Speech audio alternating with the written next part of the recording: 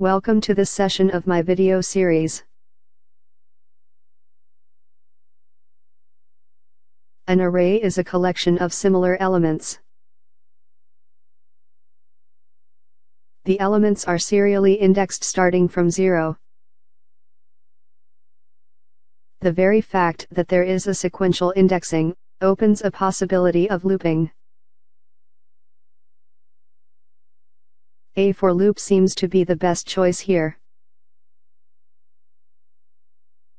The number of elements of an array is always known in advance. And, as I told you in an earlier chapter, a for loop is the best in such cases. This is an array of 3 int, and it is initialized to 3 values.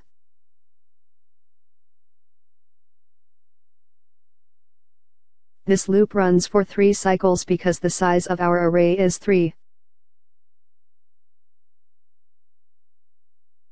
As x varies, the subscript also keeps changing from 0 to 2. So, as the loop runs from start to finish, each of the elements is printed. The first item at index 0 is printed.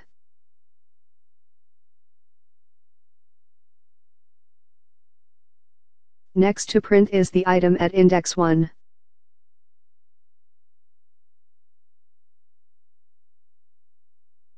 And, when the loop terminates, the last item at index 2 is also printed. With these few lines of a for loop, we can print an array of any size. Hundreds of lines can be printed through this code.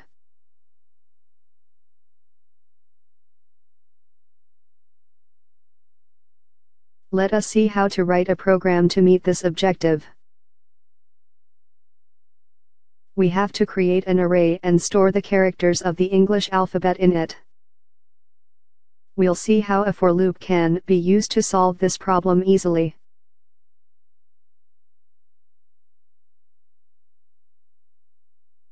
This is the code for this exercise. Now I'll explain each of the steps one by one.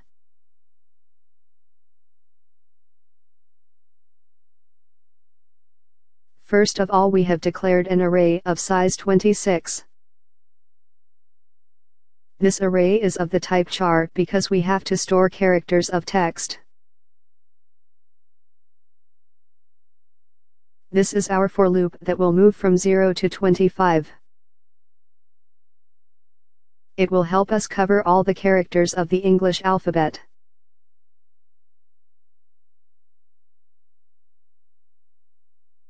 On each loop, both x and y are increment. It serves 2 purposes. Firstly, the array index is advanced by 1. And, secondly, the alphabet counter also advances to the next character. We need a second variable for storing the characters. We have chosen y as our second variable. It starts from the first alphabet. The items of the array get initialized to succeeding characters.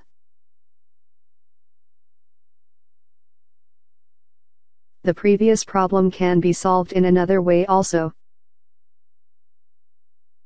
We need not use the second variable, y.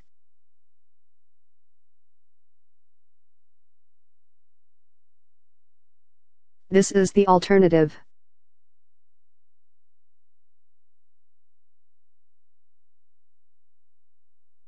The loop is written with just one variable. The other variable is not required.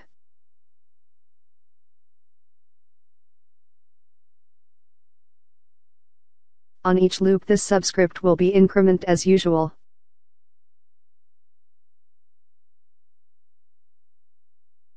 This is the tricky part. When x increases by 1, this expression also increases by 1. That means that this expression also keeps advancing by one character each time.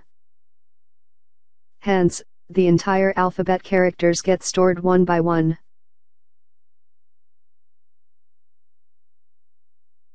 When x is 0, the element at index 0 gets a.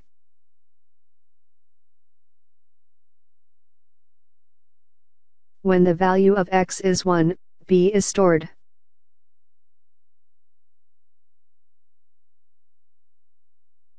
Similarly, c is stored the next time.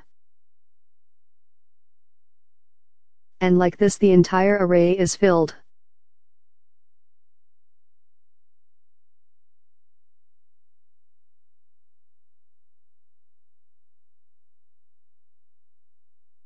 First we have to compare the element at index 2 with the element at index 3. If it is larger, then we have to swap both the numbers. Then we have to compare the element at index 2 with the element at index 4 and swap. If it is larger,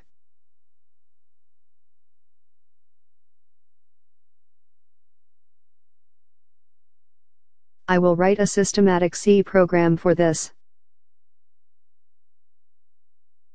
The work can be split into smaller functions. Each function should do a specific job.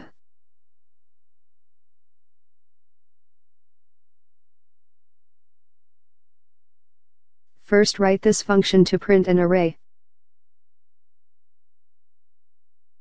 This function receives two arguments. The first one is the array itself, and the second one is the number of elements contained in the array.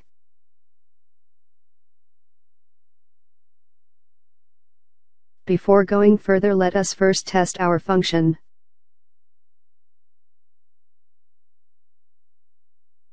Include all the required headers.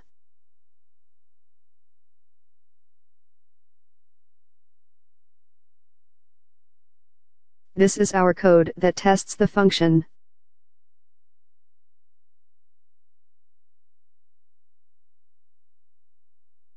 This statement creates an array and gives it some initial values.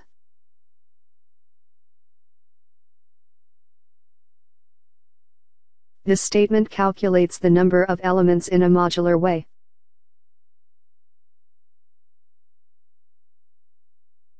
Here we call the function to print our array.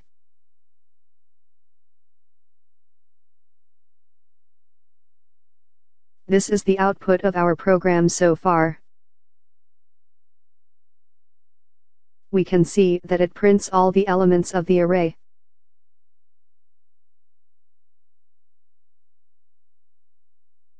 Our next step is to add another function to swap two numbers.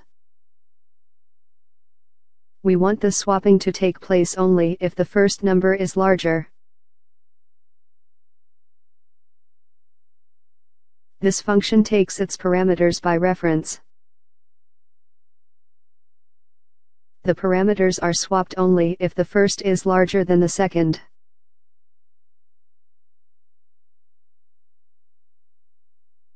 This code is fairly easy to understand. It is just the simple swapping algorithm.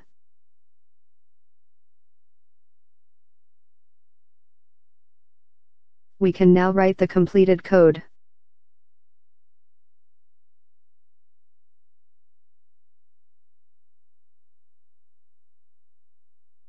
These are the two functions we have written just now.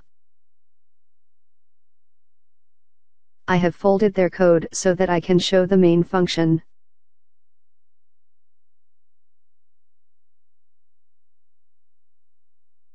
These marks indicate that I have hidden my code so that I can show more of the program. This code prints the original array. The array is printed before the processing.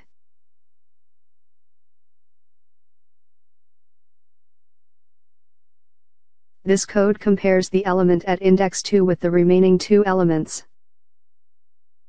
Swapping is done if the element at index 2 is larger.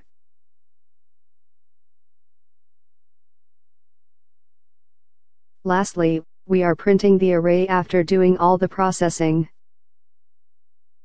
The element at index 2 will bubble towards the right.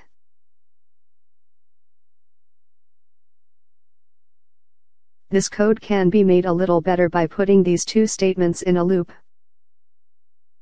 It might not be a good idea to write a loop for 2 iterations. But a loop is surely required if the number of iterations increases. This is the code that when we use a for loop,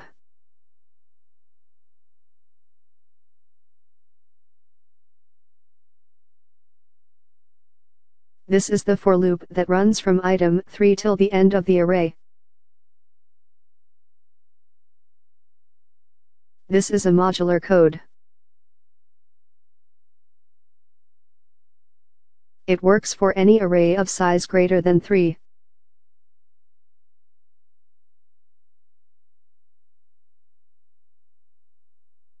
This code works even if we replace the existing array by a larger one. We do not need to make any other changes at all.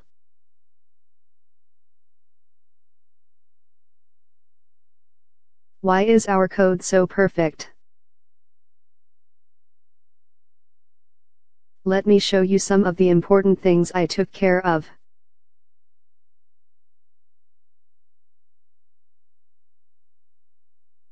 Hard coding of magic figures has been avoided. I have derived figures programmatically. So if the array changes, these figures automatically get updated.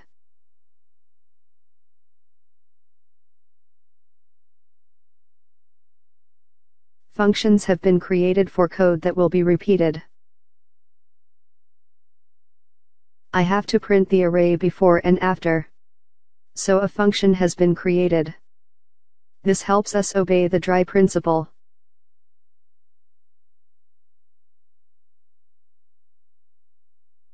Range-based for loop is a recent addition to the list of loops in C++. It is used to loop over an array or collection of items.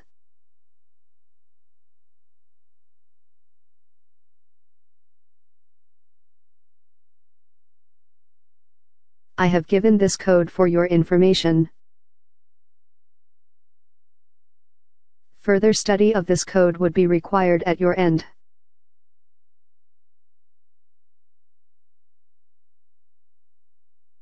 Thank you.